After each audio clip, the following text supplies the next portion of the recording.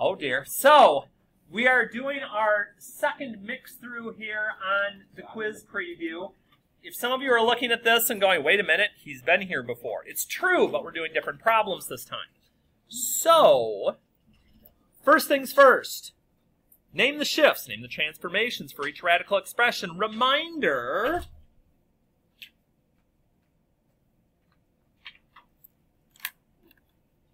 let me ask a couple of quick questions. First one, when we're looking at this h value that's under the radical, is that my up and down or my left and right moves? Left and right. And since it's opposite of h, it's the opposite of what we would typically think of with those.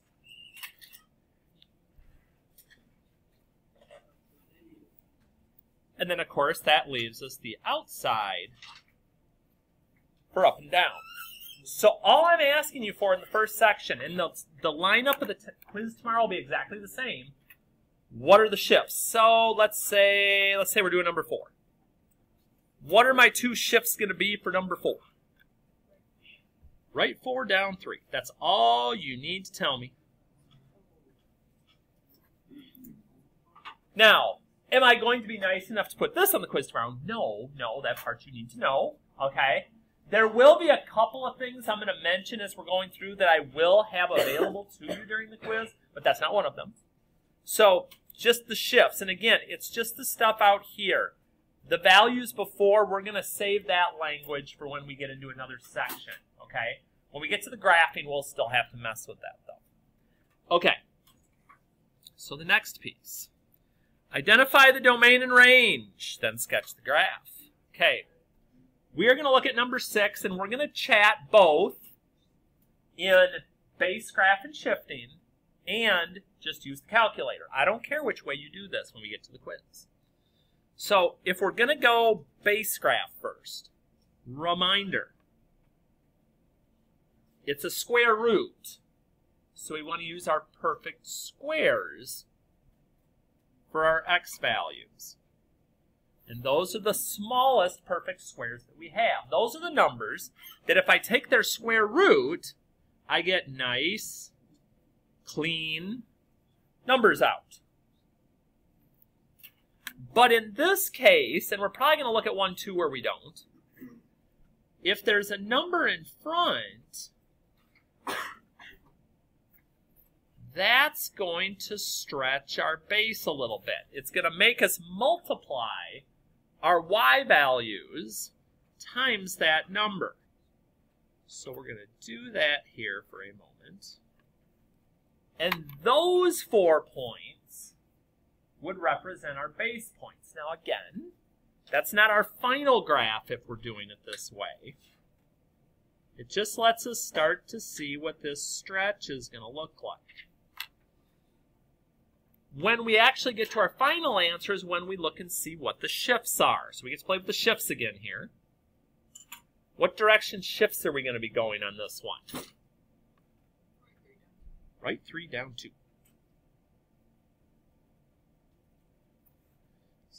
Right 3, down 2. Right 3, down 2. Right 3, down 2. And this one's just kind of off here in the middle of nowhere. Okay. So I get that drawn in. I got my graph. Cool. If you are going the calculator route here, okay? Because some of you have said, all this base graph and shift and okay.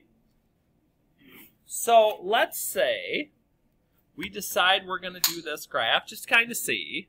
Maybe we want to double check. I don't know. So 2 square root second and x squared.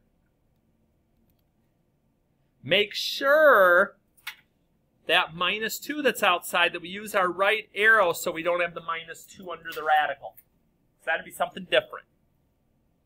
So I take a peek, and I notice, hey, it kind of looks like the one I made. I'm using it as a double check.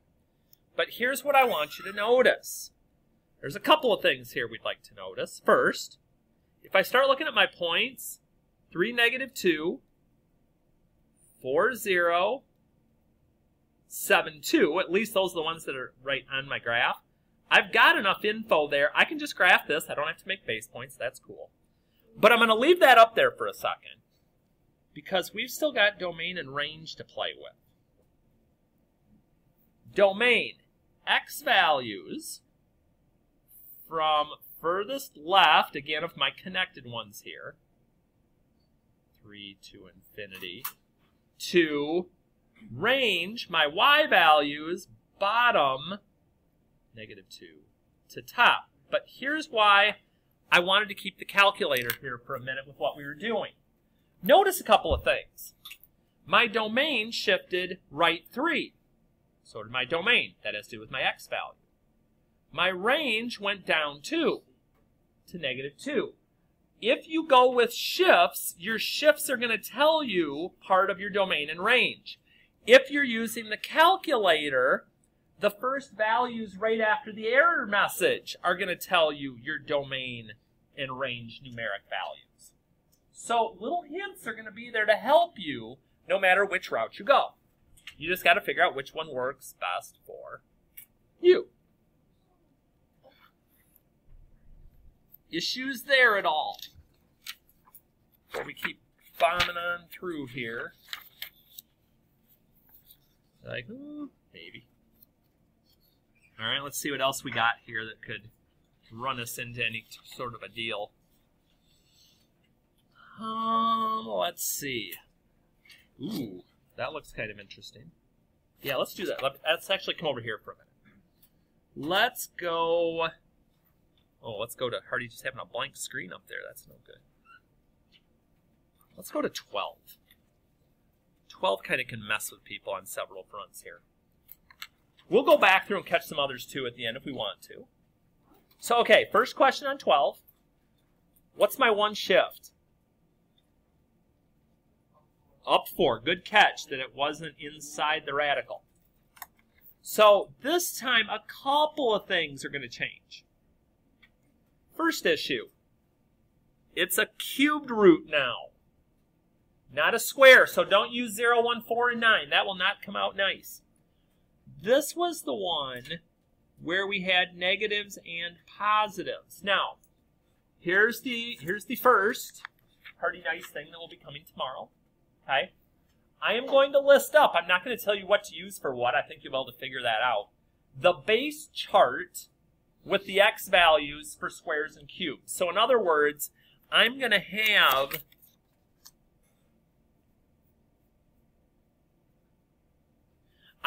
both of these up where you can see them. You're still going to have to figure out what the y values are, but at least you're not sitting there going, man, I wish I could remember what those x values were so I could do this. They're going to be there for you.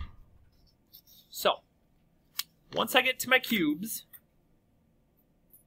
-2, -1, 0, 1, and 2. Because I'm taking the cubed root. What do I cube to get this number? And I can just kind of check as I go. However, once again, I notice there's a number in front. Now, if there were no number in front, those would be my base points. But there is, so we're going to multiply them all by 2. All of my y values.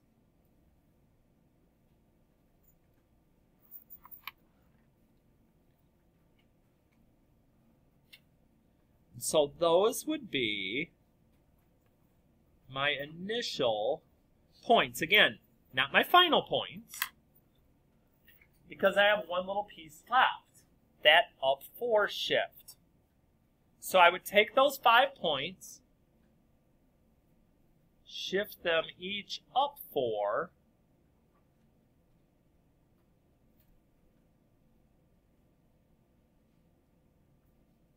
oops, got a little too quick there with my up. And then remember, the cool thing about cubed roots when we do domain and range, domain and range is going to be the same thing. Because cubed roots, with arrows on both ends, go left and right forever. They go down and up forever. No matter what. there were no shifts, it wouldn't matter. I still would go up and down forever. If you are going to go to the calculator on this one, now this is the one where we got to do a little bit of thinking, which is why we chose this one to do. All right, I'm going to sneak this in. When I go to type this into the calculator, and I'm going to attempt to write it above here, we're going to see how this goes.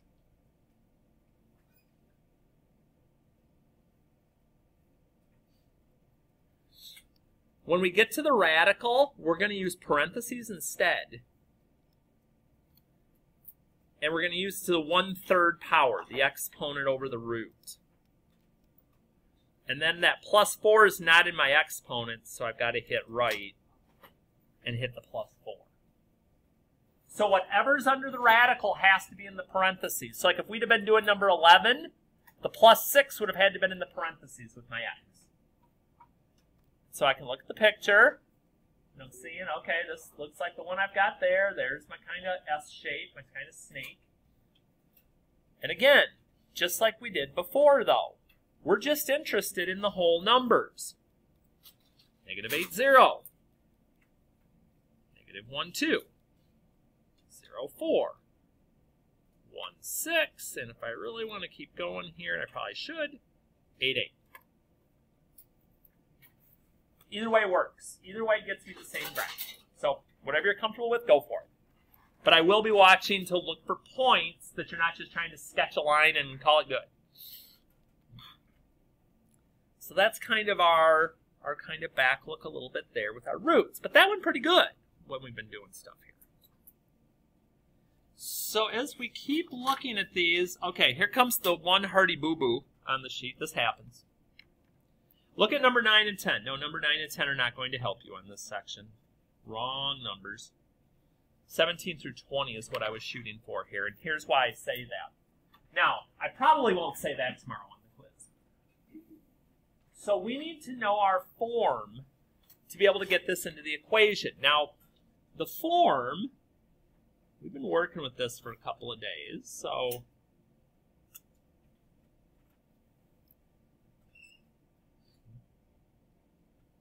if you can't quite remember what the form looks like in general, here's why I said look at 17 through 20. If I flip over for a second, okay, that's standard form of a circle. Now the one thing I do have to remember, and maybe it triggers in my brain as I look at that, is that when I start to plug these in, so like let's say we're doing number, 15. Here's my H, here's my K. Here's my R. I've got to remember its opposite. X opposite of H. So I'm going to use -2 instead of +2 in that first one. Y opposite of K. I'm going to use +5 instead of -5 in that next one. And then this is going to be my radius squared. Now again, squaring means you're multiplying that number by itself. 12 times 12, not 12 times 2. Okay, I'm trying to help some of you avoid putting 24 tomorrow. So if you got to go to the calculator to get 12 squared, you go to the calculator to get 12 squared. We'll get that done. So let's play with one more. Let's play with 16. We might as well. We're here already. So what's 16 going to look like?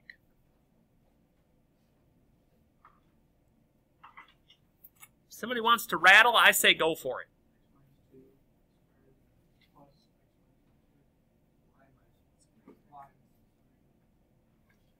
Is 36. Exactly.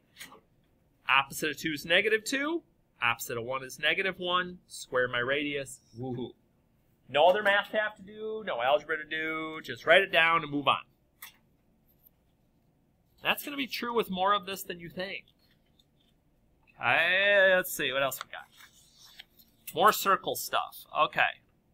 Identify the center and radius, then sketch the graph. All right.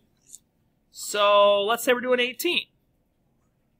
So we look at 18. Now remember, your center is H and K, but it's the opposite of what you see.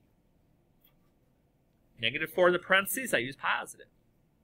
Positive 3 in the parentheses, I use negative. And then this isn't my radius. That's my radius squared. So whatever number's there, we take the square root of it. Whether it's a whole number, a decimal, we've seen it can be both. So I plot my center, and then I go 3 up and left and down and right, and I do my best job to create a curve around it.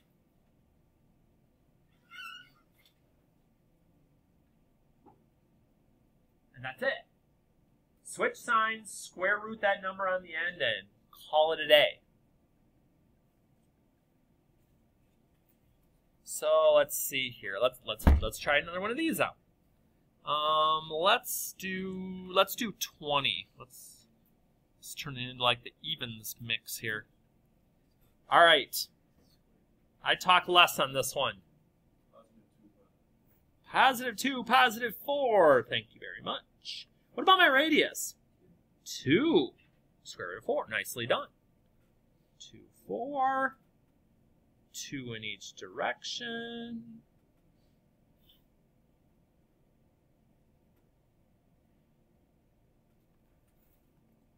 Ready to roll.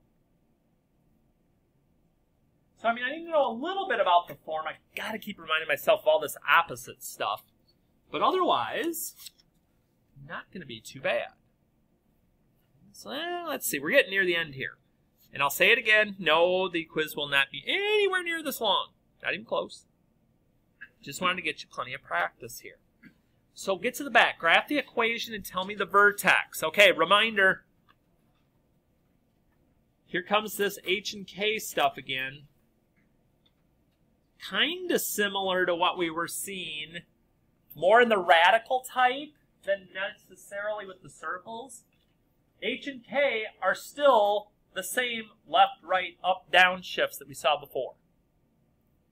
So it may come in handy to understand my shifts, and I'm going to show you that on this first one. So just out of curiosity, what would my 2 shifts be here? Thought I heard it. Right 2, up 4. You're like, Harty, you didn't ask for that. I know, but just stick with me here for a minute. So if I go right 2 and up 4, that's my vertex. Now, if I know my form well enough, I notice looking at this, oh, my vertex is just the opposite of H, and then keep the sign of my K. Opposite of negative 2 is 2, and that's 4. So I can do it either way. I can either know my shifts, plot the point, and say, ooh, that's the vertex, or I can know the form. The last thing I have to keep track of with this is if there is, well, there's always an A value. It just depends on where it's from. Thank you. So here, since my A value is 1, it's positive. We're going to be opening up. And remember, it's air quote slope, because I'm not just going to go up and right 1. I'm also going to go up and left. I'm going to go both directions every time, because I'm going to get V shapes out of this. So I have to be careful as I watch to make sure that's happening. Now I've also got to watch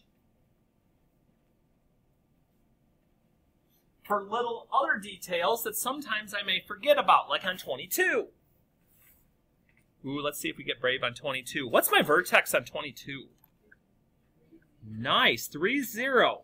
Because I didn't move up or down at all. All I did was move right 3.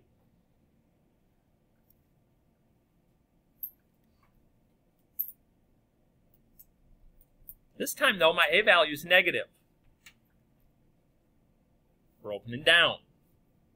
Down 1 and over 1 each way.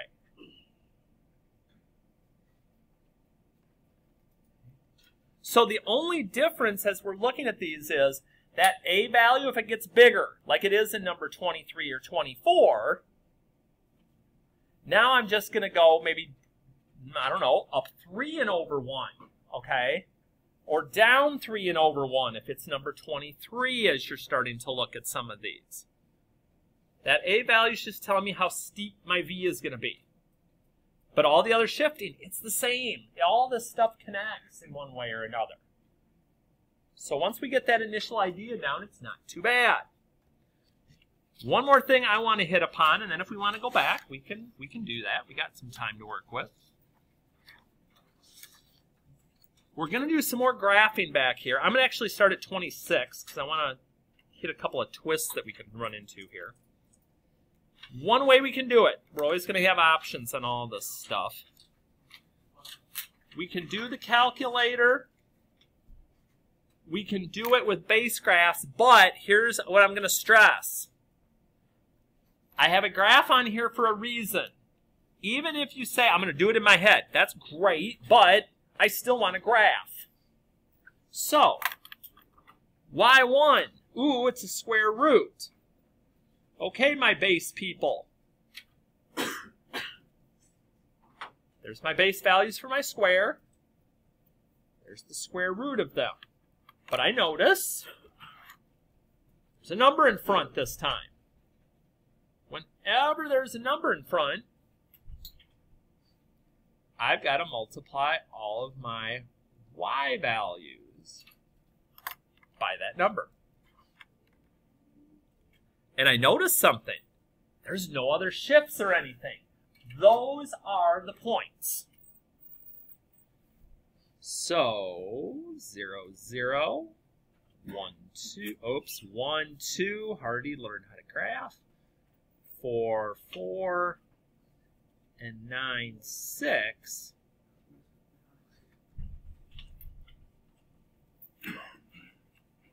And then my second one, you're like, okay, that's weird. It just says 6. What do I do?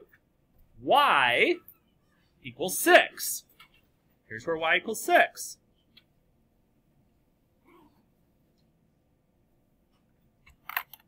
And wherever the lines cross,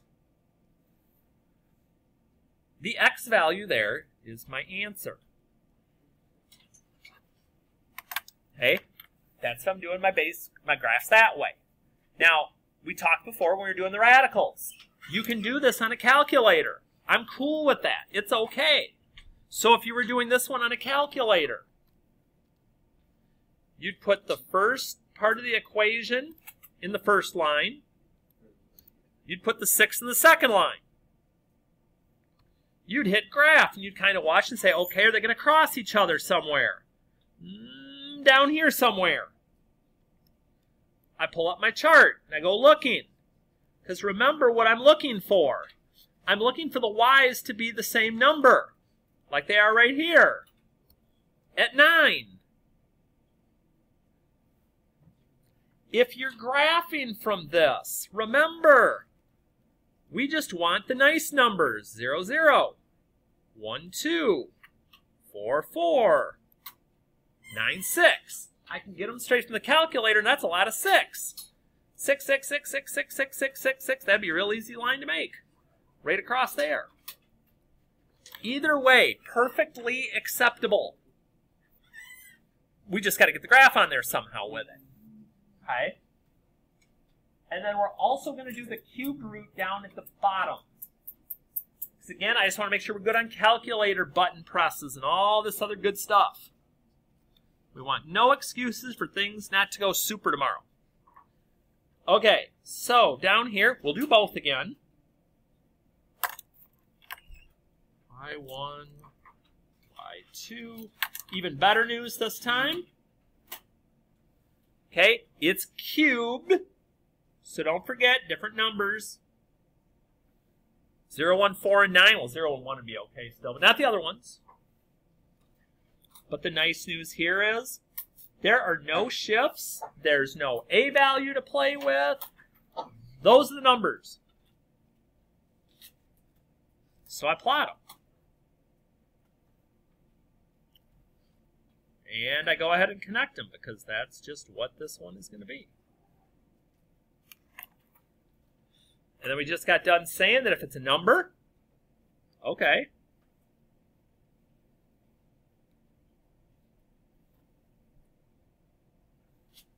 Find the spot where they cross.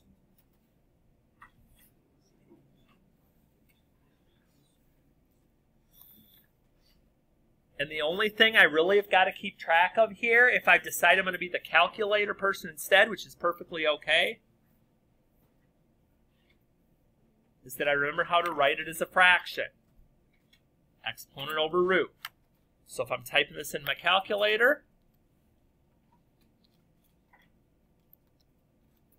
x to the 1/3 on one line, plain old 2 on the next one.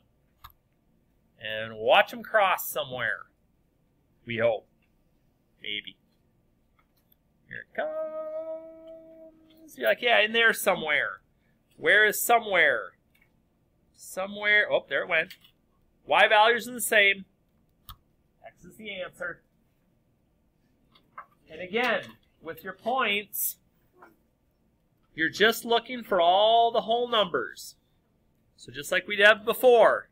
-8, -8, -2. -1, -1. 0, 0. 1, 1. And 8, 2. So again, between mix 1 and mix 2, I think everything but about 3 problems gets done on this. The key is online as well. Use that as a tool.